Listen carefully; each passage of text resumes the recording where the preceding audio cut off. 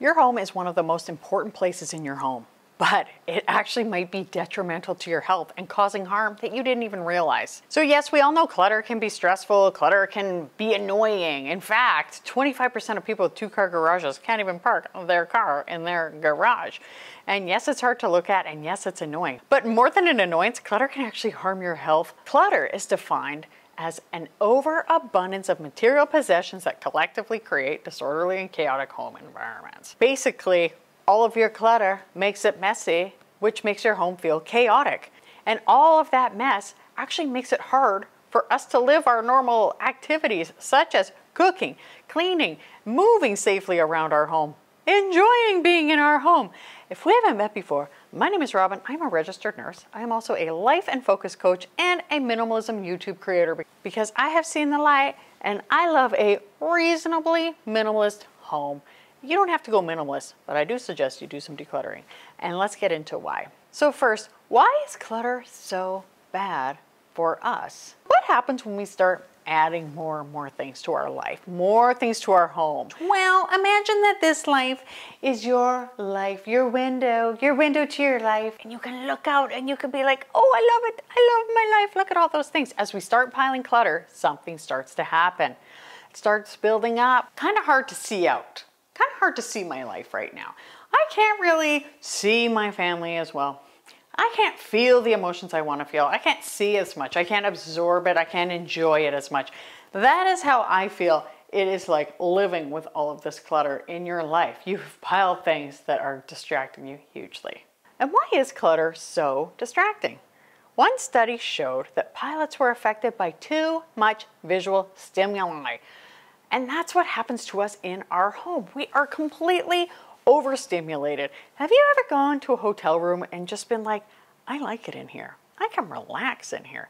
There's less visual distraction. And the visual distraction of clutter increases cognitive overload and can reduce our working memory, meaning we forget what we're doing while we're doing it, or we are way slower, which means way more times walking into rooms saying, why did I come in here? The thing is, sometimes you may have started decluttering and you found it really hard. The thing about clutter is it actually is holding you down. It's actually paralyzing you. As you add more and more and more things on, it gets harder and harder to even tackle it. And the stimulus from clutter not only makes it harder to live our life, but also that stimulation makes it hard to be motivated, meaning all of that multiple stimuli in your house, all of that stuff competes for your brain's attention, which overwhelms your brain, making it hard to do anything, including declutter. So really, the cycle is just making things worse. Now, I used to work in the emergency department, and I would leave at the end of a very long day after dealing with people who had had the hardest day of their life. It was sad. Sometimes it was the last day of people's life. And I would get home to a cluttered house. A messy, cluttered house. And it was so stressful, I can't even tell you. And so instead of sitting down, snuggling my family, and just sort of talking about the day, debriefing, no, instead I would start cleaning. I would have to start decluttering. I would have to start trying to deal with the piles. But I couldn't deal with the piles because there was just so much. So I would end up feeling defeated and grumpy. My husband was grumpy and we would argue. The kids weren't happy. It was a whole big thing. Not to mention that the clutter puts you at way higher risk of accidents, of tripping and falling, and all of these awful things happening to you. Asthma from dust, all of that. But clutter increases stress because it increases our stress hormone of cortisol. And the thing about cortisol is that everyone's cortisol, it rises and falls each day. We wake up in the morning, our cortisol levels go up. It's kind of just like what helps us get going in the morning. But it should go down somewhat rather quickly after we start the day. Now, there was a study where women were touring around their cluttered homes. Their blood work showed higher cortisol levels throughout the day, somewhat consistent without the steep slopes of relief, which basically shows that they had like a chronic stress, potentially from the clutter in their home. And all of the studies that I reference in this video, I will have linked below. There is also a correlation between depressed mood, anxiety, and neuroticism. Researcher Libby Sander argued that our physical environments significantly influence our cognition, emotions, and behaviors, including our relationships with others. So let's break that down for a quick second here. Cognition, so basically like how we think. meaning we will think slower. Kind of got into that before. Emotions, it can make us grumpy, it can make us cranky, it can make us feel more anxious, and it influences our behaviors, how we're talking to others, whether or not we're exercising, even what foods we're eating. These are big things, and our relationships with others. So anybody who's ever lived with a spouse or a partner knows we can get on each other's nerves. Well, clutter makes that way harder to deal with. And all of this stress impacts everyone in the household, including children. Now, the blood work inflammation marker, C-reactive protein, done on children showed an increased level if they were living in a cluttered environment. And that basically shows that that was from stress. Now, another study showed that a tense or nervous mother, in addition to a cluttered environment, could result in that mother being more authoritarian in her parenting. Now, I would be remiss if I didn't address hoarding disorder. Excessive clutter is a sign of compulsive hoarding, which is remarkably common, with one study showing 2.5% of people actually having this disorder.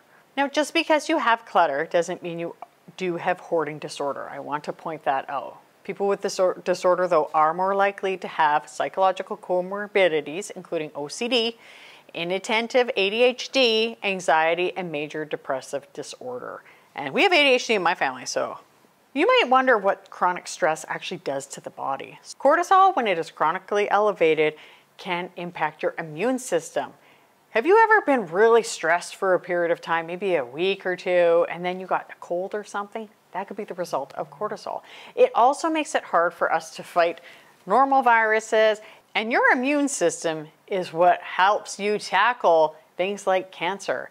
Elevated cortisol can also impact your cardiovascular system, increasing your risk of stroke and heart attack. So you're probably like, oh my gosh, I'm overwhelmed. This is doom and gloom. I don't know. What am I going to do? Here's the thing. First and foremost, you should always keep your primary care physician or your nurse practitioner in the loop. There is no shame in any of these disorders or health conditions, but you have the opportunity to change your life no matter what stage you're at. Improving your environment will make it more enjoyable to live your life, probably improve your health. So I suggest, if you haven't already, make an appointment with your doc or your nurse practitioner and let them know what's going on. The other thing is therapy, psychologists can be hugely helpful. Talking these things out, exploring maybe what the root cause of this is. Even if you have the other comorbidities we talked about, there still can be things that impact us, maybe from childhood. Perhaps you had a parent or grandparent who grew up during the Depression and they really were not a fan of decluttering things. Or you grew up in a messy environment or a super sterile environment. It could be many things. Those are just a few examples. And how do you start decluttering? Well, you can make a huge difference in your life and your family's life today by starting small. In 2011, neuroscience researchers using fMRI and other measurements found that clearing the clutter from your home and your work environment could actually improve your focus. And I bet that really improved your overall well-being as well. James Clear says, by changing your surroundings, you can place a hurdle in the way of bad behaviors and remove the barriers to good ones, which I love. I like to refer to the strategy as environmental design. And I love this because this is like, if you clean your environment, if you get it decluttered, if you have it set up so everything has a place and a place for everything, that you will actually have a tidier environment, which makes doing everything in life easier. It makes making cupcakes easier. It makes playing with your kids easier. It makes playing with your grandkids easier. It just makes everything easier. I always suggest starting small. Start with just one drawer, one small place. I like to suggest people start with the junk drawer because that is usually a pretty quick win. Ask yourself these questions. Does this serve me? Do I use this? Does this add value to my life? And would I buy this again? Because if the answer is no, then you probably could let it go. And as you go through that process more and more, which makes it easier to tackle your house, another thing you should do is write down why you want to declutter. Maybe you're going to say, for my health, for my mental health, because it'll make me feel better for a number of reasons. Write that down, put it in a prominent spot, and then just chip away at it every day. And if you are looking for more inspiration, this video here, it will tell you how to start, how to continue, and all about minimalism. And thank you so much for watching, and I'll see you next time. Bye!